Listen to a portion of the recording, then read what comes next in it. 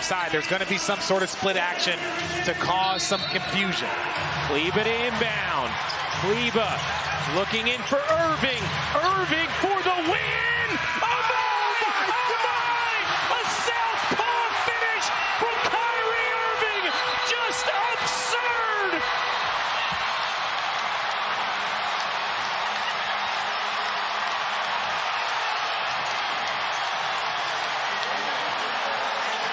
Unforgettable ingenuity from Kyrie Irving. A left-handed floater for the win. Official confirms a ruling on the floor. Good basket. The game is over.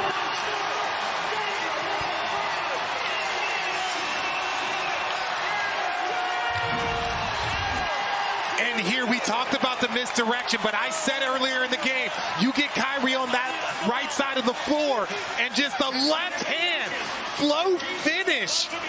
That is one of the nastiest games I have seen in a while, and to have that type of finish from Kyrie Irving. And as a former teammate, let me tell you, as soon as he released it, I have seen him make shots like that. Not a magnitude for a game winner, but man, what a shot. That is historically ridiculous. A left-handed running floater at the buzzer. Luka in disbelief at how incredible that finish was from Kyrie Irving. Luka thought and knows he is a bad man, but when he looks over and gives that ball to Kyrie, I'm sure if LeBron will trust him, if KD will trust him, Luka will trust that man with that shot.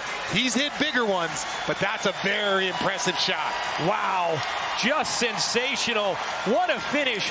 Murray's three. Yeah, Dirk loving it. Then Doncic's three to tie.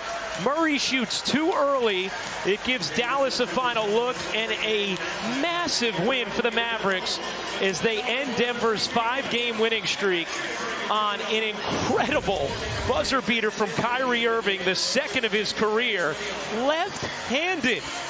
That is, when we talk about Kyrie being one of the great finishers of all time, that because means anywhere he gets in that area, he can shoot with either hand. And Luka is we were in disbelief.